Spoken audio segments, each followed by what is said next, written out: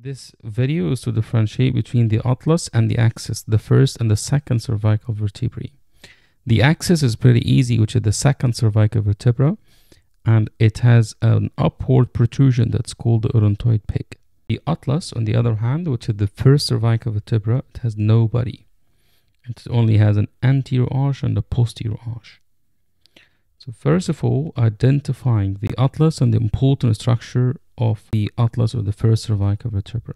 One is the anterior tubercle of the atlas. Two is the transverse process of the atlas. And three is the lateral mass or the superior articular facet. And four, this is an impression for a very important landmark or a very important structure, which is the vertebral artery.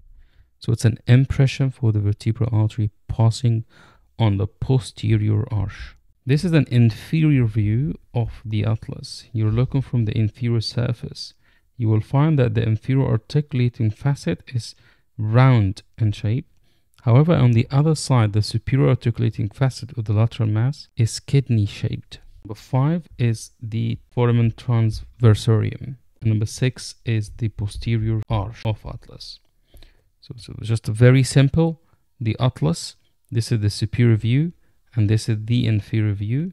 You can identify anterior arch, likewise anterior arch here.